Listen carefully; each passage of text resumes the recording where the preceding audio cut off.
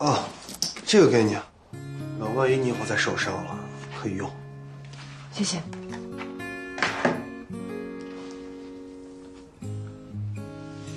那个，你以后都是我的陪练师了，我可不可以加你微信？啊，158276558。啊？别让我重复第二遍。158276558，我发过去了啊，你通过一下。哎，你今天怎么了？有心事儿啊？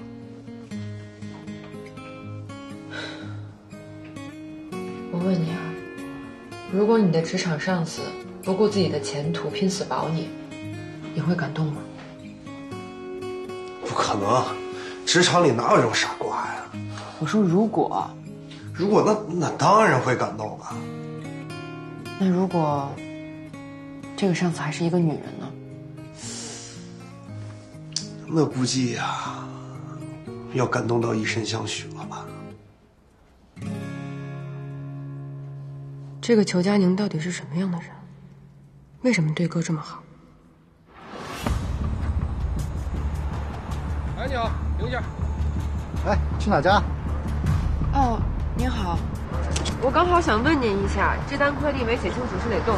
您看您知道是哪家吗？哦，裘总家的。你先等一下，我打个电话问一下。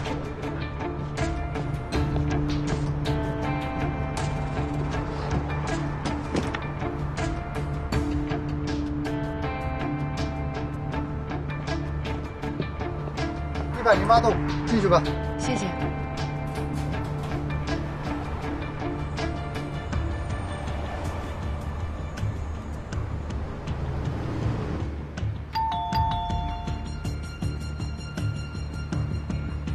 来啦，谁呀？您好，请问是裘佳欣家吗？有他的快递。啊，谢谢啊。祝您生活愉快。如果有不要的垃圾可以给我，我帮您拿出去。你们服务这么好啊？行，那你等我一下啊。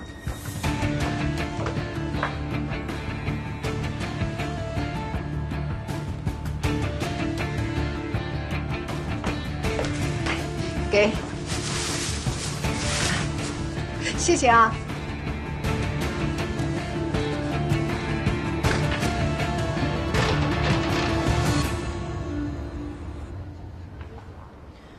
我也不太清楚，要不你一会儿去资料室查资料吧。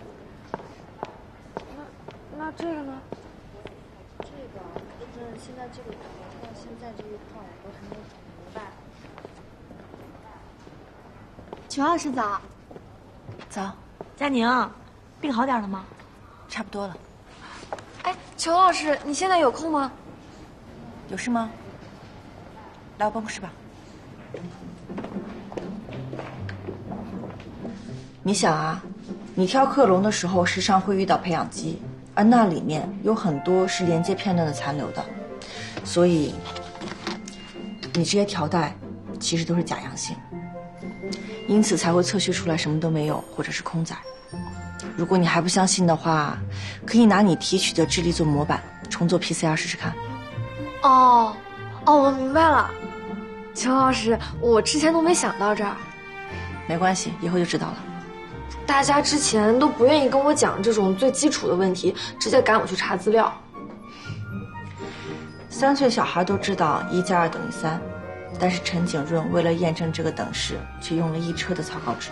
简单的表象时常蕴含着艰深的定律，而很多看似简单的操作，其实背后都有着不可忽视的细节还有技巧，稍不注意就会影响整个实验。乔老师，你人真好，一点都不像他们说的。怎么？他们怎么说我啊？应该是说我特别有手段、有心计，所以一来就害了郑薇，还逼走了苏老师。你都知道啊？那你不在意吗？有时候想想，刚来的那段时间发生的事情，如果可以重来一次的话，或许我可以处理得更好。你是指？不重要，反正都已经过去了。你不用管别人怎么看你，反正我是很看好你的，我会一直支持你的。谢谢。夏夏，你去我办公室帮我拿一下实验数据过来吧。好。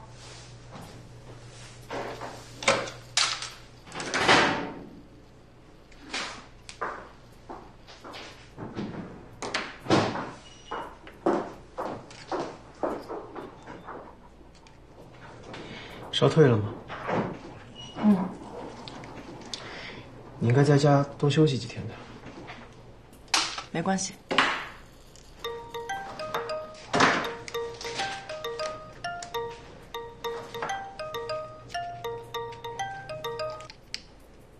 喂，秦医生，邮件是我发的，有些资料让你参考一下，你看完了以后我们再讨论吧。好。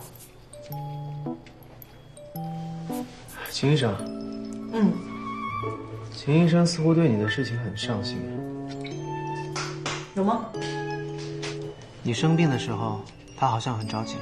嗯，他这人还挺热心的，而且长得也挺漂亮。有吗？你这人挺奇怪的，关心细胞的外貌，但是却对异性的外貌熟视无睹。细胞的外貌关系着实验的成败，异性的外貌跟我有什么关系啊？也是。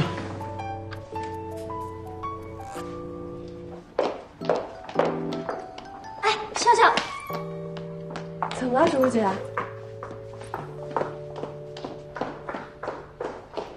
大款什么？刚才云师部错误发了一份文件给我，虽然很快撤回去了，但是被我看见了。什么内容啊？工资单。这份文件本来是要发给王老审核的，但是不小心被我看见了。我发现裘佳宁升到组长之后，待遇居然比孙老师还要高。为什么呀？嘘。也许是因为他是国外引进的人才，所以同样的职位待遇就比孙老师高。不是，这实验研究出什么了？怎么就给他组长了？所以呀，王老他偏心呀。还有呢，裘佳宁他是本地人，按照惯例，只有外地来的员工才会给分配宿舍的，但是他又例外了。不是，这又是为什么？有家不会知道为什么呢？裘佳宁这个人的手段肯定高，你有事没事多提醒提醒你石头哥，你石头哥心眼实。行，我知道了，谢谢你啊，朱姐。没事没事，去吧。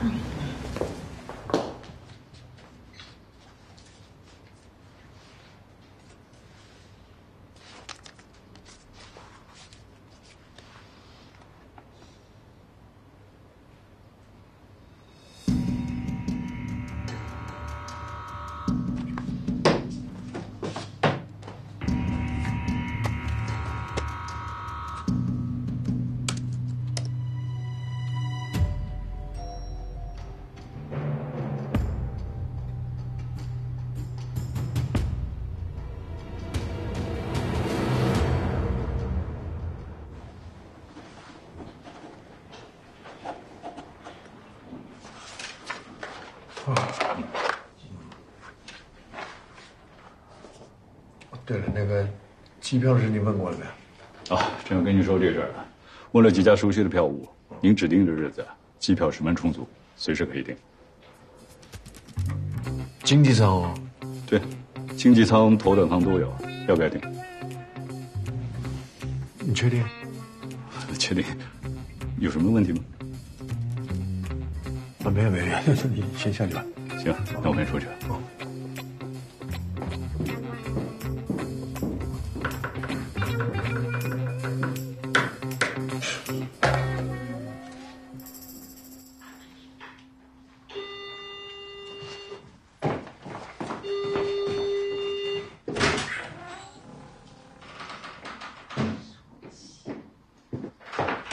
这么急着找我干嘛？有东西要给你看。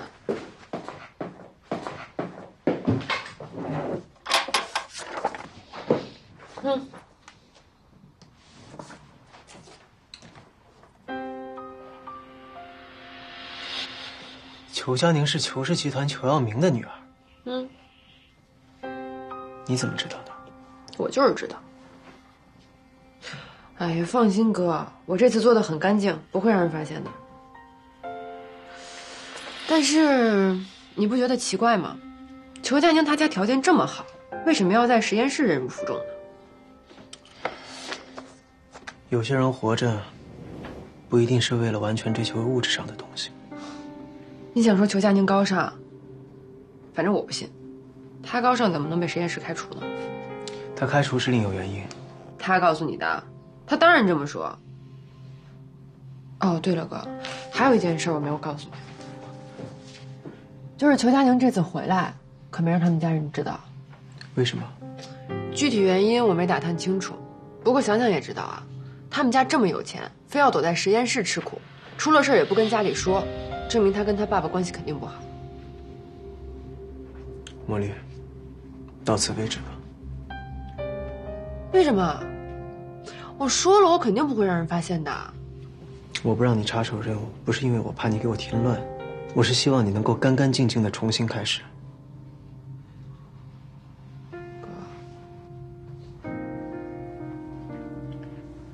你知道吗，茉莉？一个人最大的幸福，莫过于还有选择的机会。我不希望你这次选错了。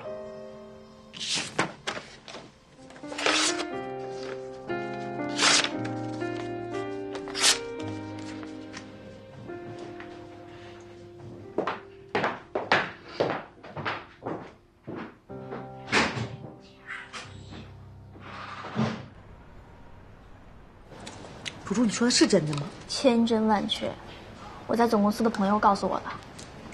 哎，你说怎么有人能把佳宁的开除公告发给总公司呢？那不是断了佳宁的后路吗？那你们说，裘老师不会真的被赶走吧？哟，默默，听你这语气，你舍不得他呀？他是个好人，他那点小伎俩也就能骗得了你这样的小孩儿。我小是小，但是我该懂的都懂。哎呦，还没定数的事儿呢，人家吵什么呀？我那个朋友还告诉我，今天下午黄总会来实验室询问王老关于裘佳宁的事情。黄总是谁啊？黄总就是总公司负责对接我们实验室的执行总裁，他平时不会在实验室的，除非有重要会议和年会的时候他才会出现。你刚来没多久，所以没见过。哦，王老，对不起，有必要的话，我自己去找黄总解释。佳宁，你放心，你是我请回来的人，出什么问题，我来担着。啊，谢谢王老。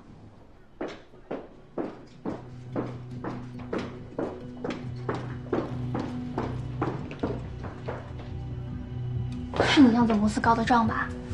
你这话是什么意思呀，楚楚姐？行了，你骗得了别人，还能骗得了我啊？不过我觉得裘佳宁这次有惊无险。我就不信，总公司对这个事儿会不做任何的处理啊！他裘佳宁真以为他能在我们这儿胡闹？你没看见他一上午都在王老办公室吗？但一个裘佳宁出了事儿，走人没商量。但如果王老替他说话，那就不一定了。我真是就不明白了，王老到底是看中裘佳宁什么了？为什么这么护着他？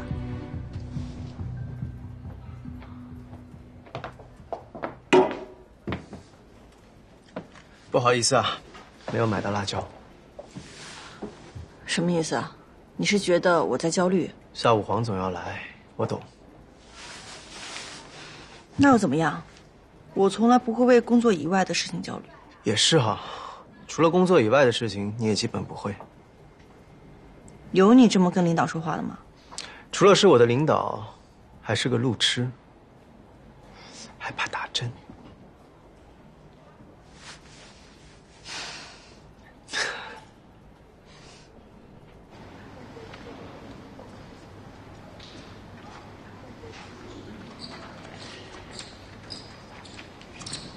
裘总，这边请。哎呦，请。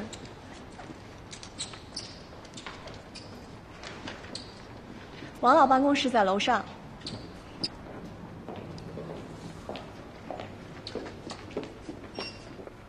爸。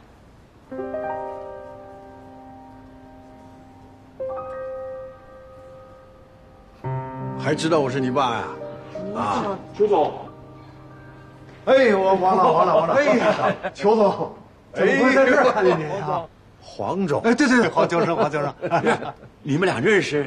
认识，当然认识啊。邱总是咱们市里的明星企业家，我们公司新建大楼的项目力邀邱总来投标，结果呢，邱总在忙其他的项目，失去了一次合作的机会。以后还有机会，还有机会。哎呀，邱总，您今天怎么会来我们公司的研发部门啊？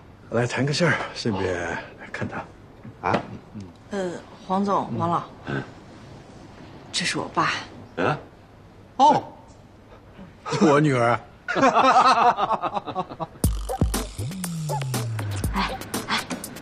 没想到啊，佳宁居然是裘耀明的女儿。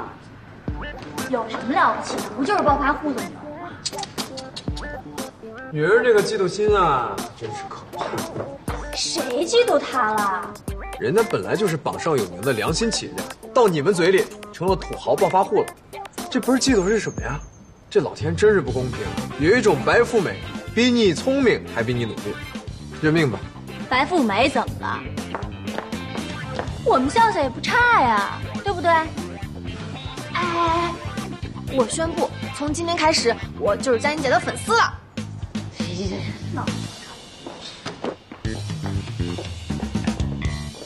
王总啊，开出通告缺的有启示，但是不敢保证佳宁是清白的。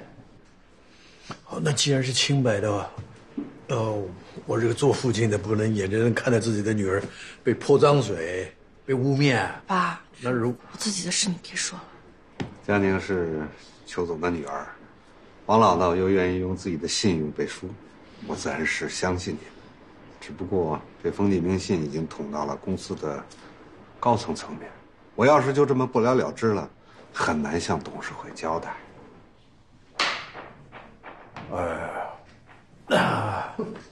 那黄总想怎么做？我是个做父亲的，真的不想看着自己的女儿啊被污蔑，天下父母心啊。这我都理解，只是啊，黄总，您看这样行不行？您给我3个月的时间，如果3个月我无法推进项目的话，就自动请辞。佳宁，我看就这么做啊，好吧。果然是无父无犬子。邱总，有这么个女儿，有福啊！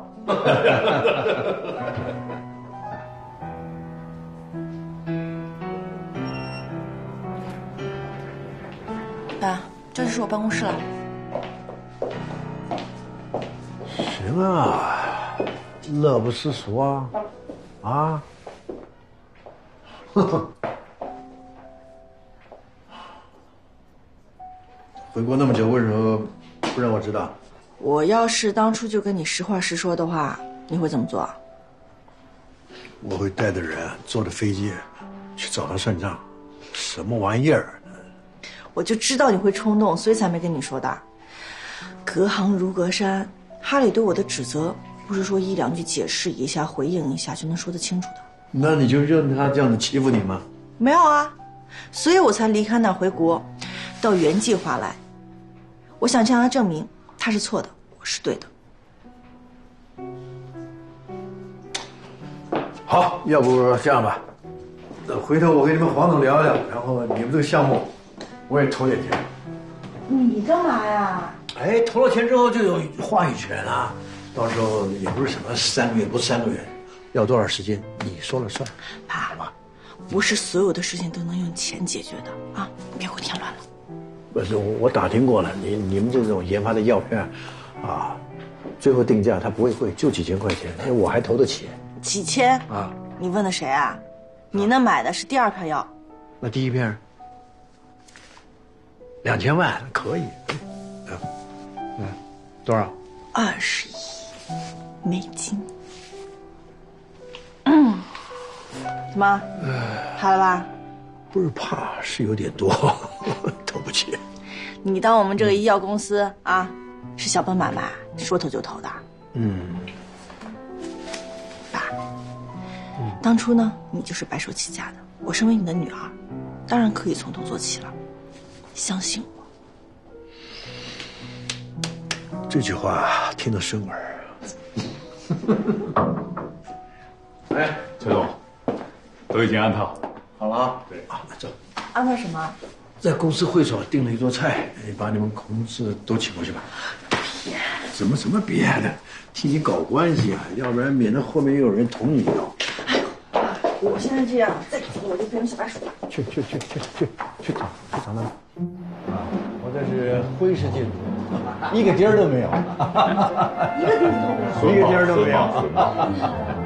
啊，待会再尝尝我们的菜，好吧？不会。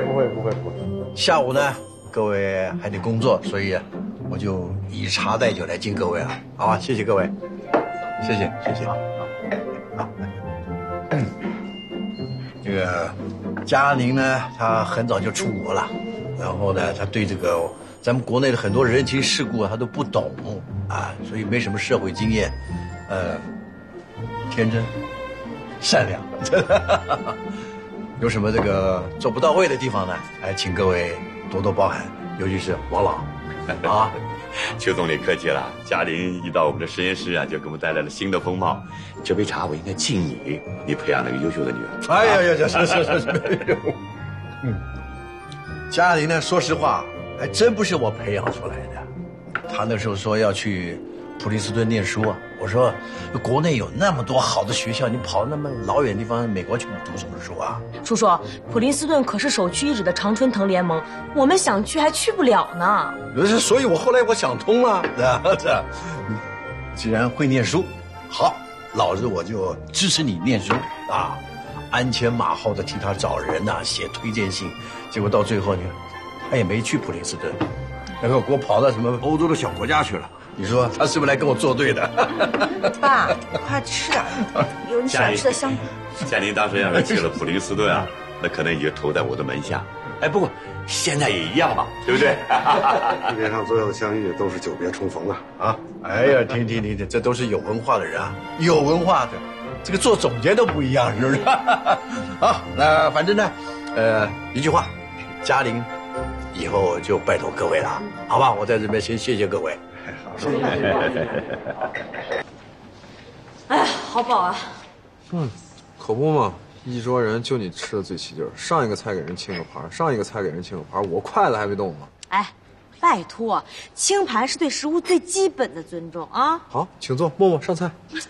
哎，邱佳宁聪明、漂亮、努力，还特别低调，我真是越来越喜欢她了。哎，你说到底是谁写的那封匿名信啊？看我干嘛呀？不是我啊！哎，我当然知道不是你，我就问问啊，你天天跟佳宁一起做实验，你有没有发现他得罪了什么人？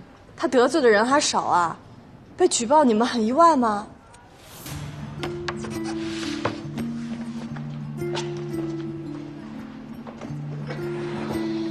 这个要这样放，如果放不好的话，可能会影响结果，所以要注意。这个到时候你再跟我说吧。这个需要我做什么？你的那批细胞已经铺好板了吗？铺好了，按照你新教的重新铺过了。让我看一下。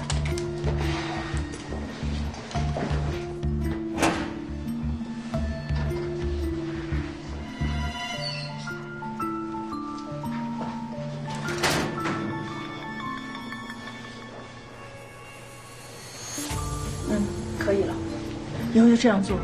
还有你负责的那几种异构体的合成情况，你去看一下。好。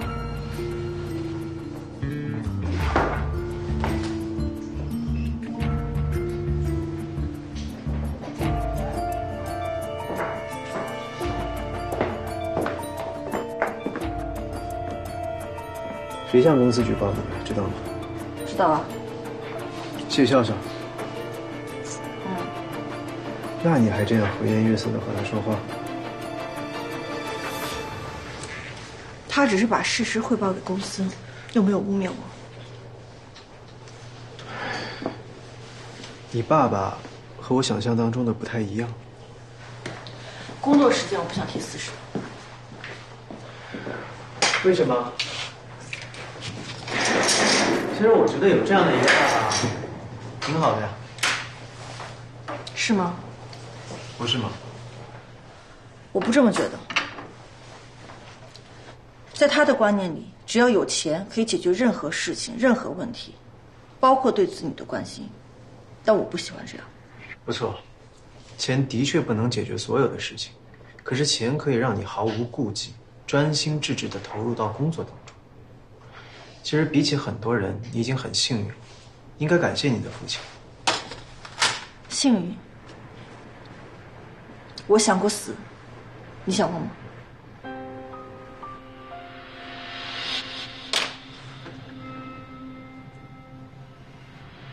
我懂事的时候，我爸妈就离婚了。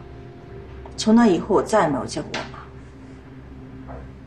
直到我申请大学的时候，偶然的知道了她在 A 城。所以你放弃普林斯顿，转去了那里，是为了你妈妈？嗯，但是我爸不知道，因为在我家，提到我妈是一个禁忌，绝对不许提。我以前不知道为什么，直到我找到了他。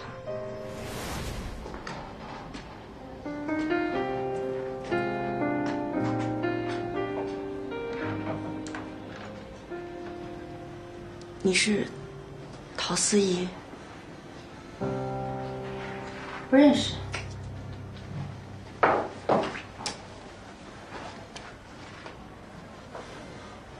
妈，我是佳宁。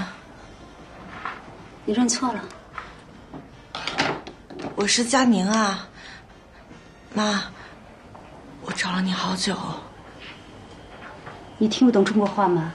你认错了，我不是你们什么妈，你给我出去！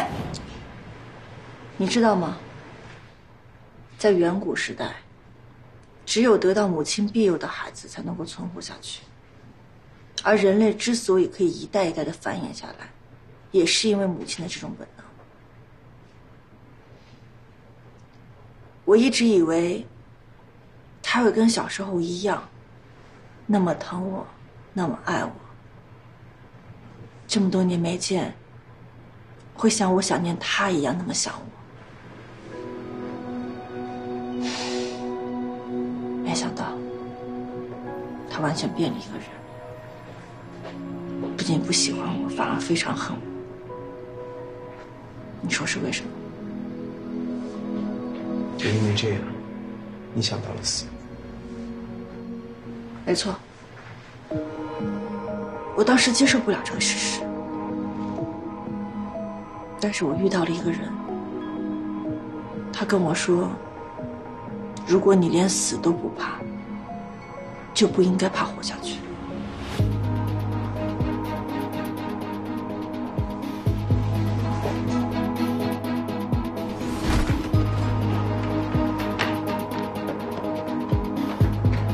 Some people going inside, let's go.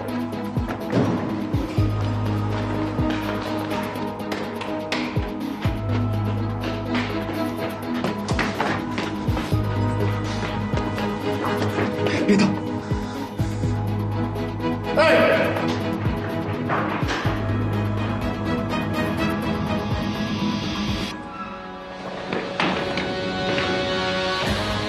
记住，如果有人问起，就说没有看见任何人，否则杀了我吧！我已经没有任何活下去的理由了。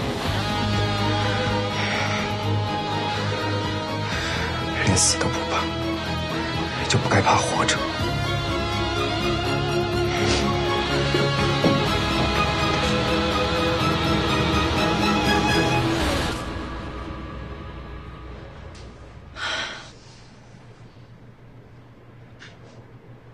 赵山，想什么呢？想你。啊？想你让我们做的实验。哦。时间差不多了，下班吧。我肚子饿了，去吃饭吧。行啊，那我请客吧，我知道一家不错的馆子。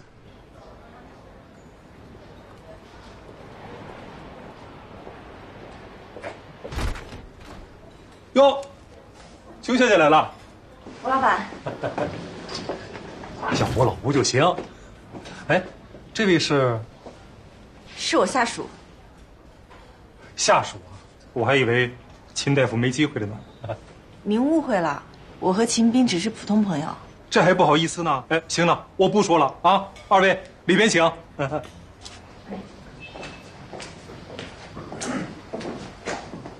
坐这儿吧。你们二位吃点什么？简单点就行，就我们2个人。行，那我去准备一下。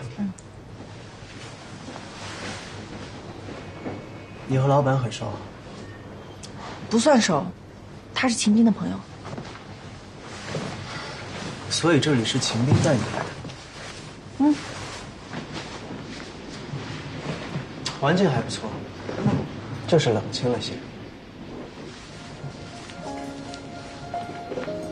你们是怎么找这儿的？这儿离我们园区挺近的啊，所以上次就选择这儿了。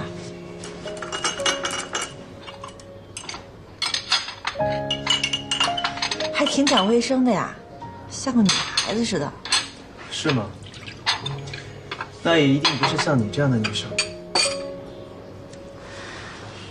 我只是不想把时间浪费在这些无关紧要的小事上。一旦生病了，这就不是无关紧要的小事了。你别忘了，你烧钢腿。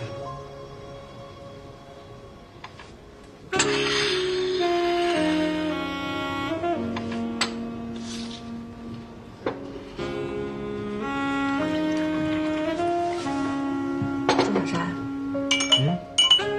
你缺女朋友吗？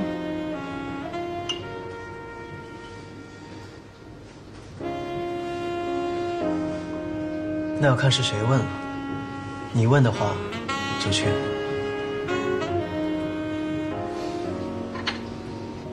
邱佳宁，你是不是准备向我表白了？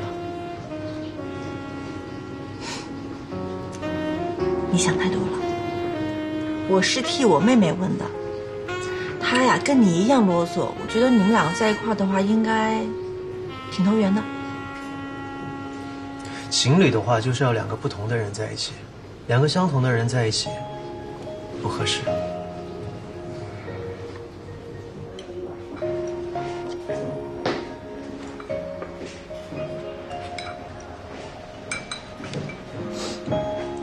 周佳宁，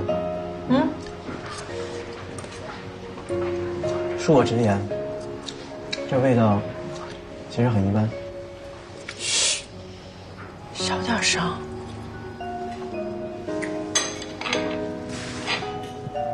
其实呢，吴老板的妈妈以前是秦斌的病人，吴老板花了所有的积蓄给他妈妈治病。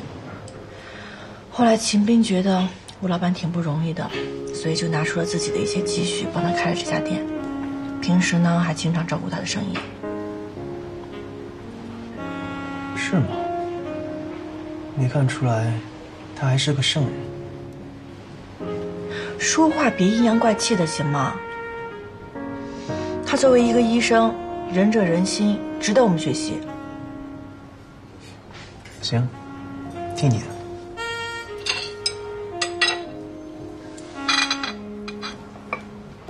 吃块牛肉。我吃土豆。土豆。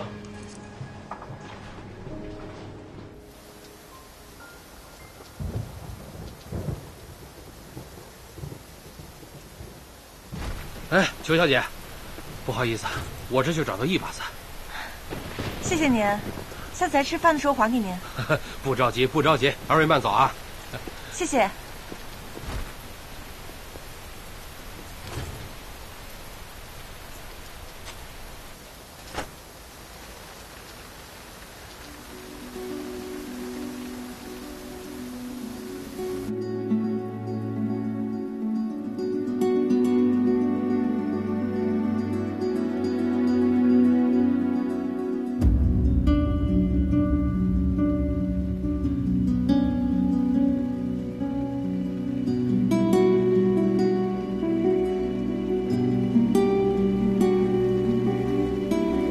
靠近点儿。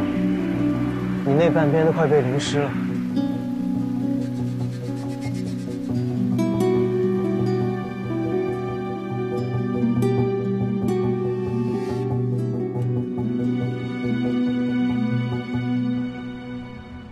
今晚有空吗？想请你吃饭。什么目的啊？我能有什么目的啊？看我徒弟平时工作也挺操劳的，犒劳你嘛。真的呀？啊？哎，附近有家川菜馆，口碑很不错，就那家吧。川菜？你喜欢吃川菜？那你姐也喜欢吃川菜？哼，我就知道，请我是假，你是想通过我约我姐吧？没有，就是你姐不是帮我修改论文嘛，我就想，要不咱顺便把她带上吧。你顺便带上我吧。没有，你看你把师傅想成什么样的嘛？我就是要请你吃饭，主要目的请你吃饭。好吧，虽然是假话，但听着还挺顺耳的。放心，师傅，只要我姐一到，我就找借口撤。我可是送东送到西了，你要再追不上，只能怪你自己无能。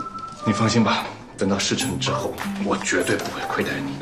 你就等着叫我姐夫那一天吧，快，现在就叫一声姐夫。不，快叫姐夫！不，叫姐夫！不，小姨子，你怎么那么欠儿呢？喂，嘉欣。喂，姐，你干嘛呢？今天晚上我请你吃饭呀。好啊。哎，你今天穿了什么呀？我今天怎么了？哎呀，我就问你穿了什么。哎，算了，问了也白问，你的衣服都够呛。怎么，我跟你吃饭还要穿礼服吗？啊，一两句说不清的啊！我今天早点下班过来接你啊。好吧。好的。我已经通知过他了，他一会儿就来。你先稍等一下吧。好，谢谢小姐姐。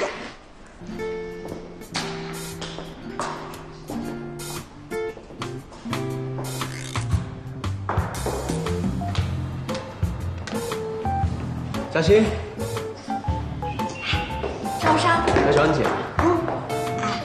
我问你个事儿啊，我姐最近忙不忙啊？还行吧，就是一些常规的实验。那哥哥，你能答应我一件事情吗？什么事情？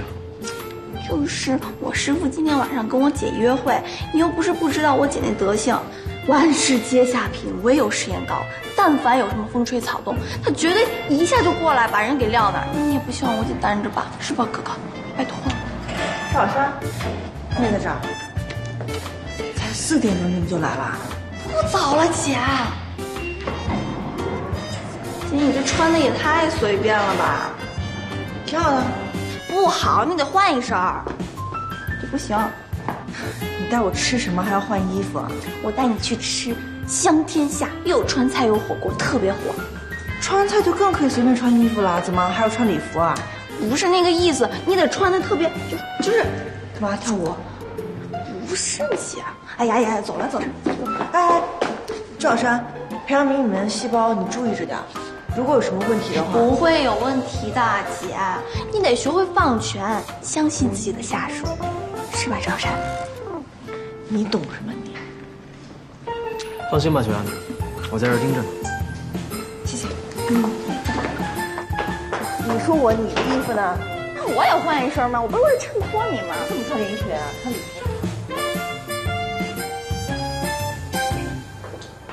师傅，这。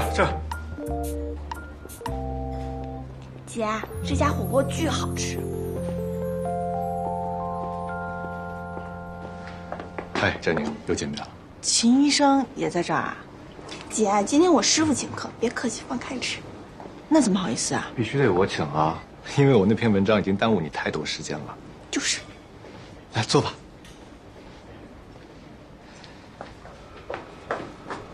佳宁，看一下想吃什么。姐想吃什么随便点。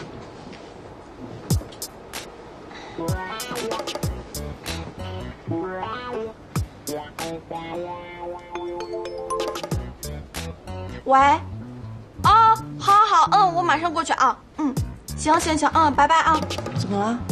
姐，科里突然有点急事，我得赶紧过去一趟。行，那你去吧。那我们下次再一块吃吧。别啊，你来都来了，放开了吃啊。姐，把我那份也带上啊。师傅，好好照顾我姐啊。放心吧，路上慢点啊。师我先走了。啊，去吧。再见。哎，佳妮，坐吧。点菜。那好吧。你看一下，他们家这道菜特别好吃。先走了，各位。拜拜，拜。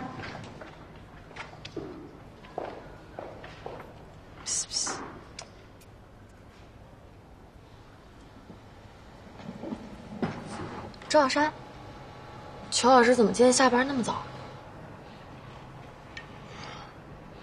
哦，那个他有事先走了。约会去了吧？裘老师跟齐医生不会真的谈恋爱了吧？哎呀，又到了吃饭的点了，哎，一会儿咱们吃什么呀？还吃啊？猪精变象精啊？我吃那么胖，我吃你家大米了呀？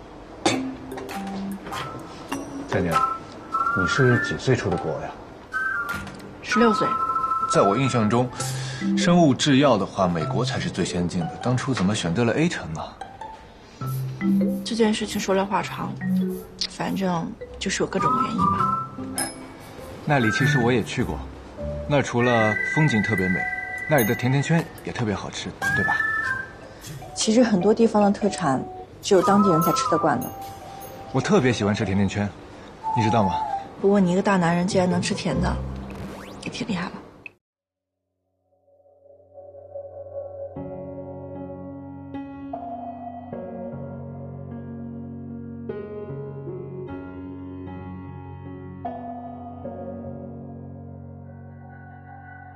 这些心事从少了你的消息，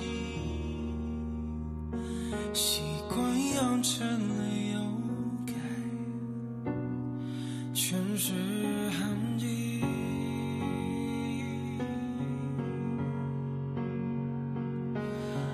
划过了花期，换来盛夏凋零，也层层若星辰，遗憾而已。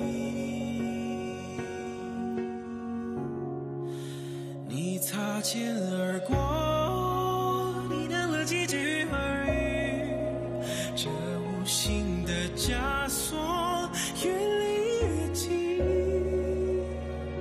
岁月薄情不够幸运，我却不能抹去你留下的美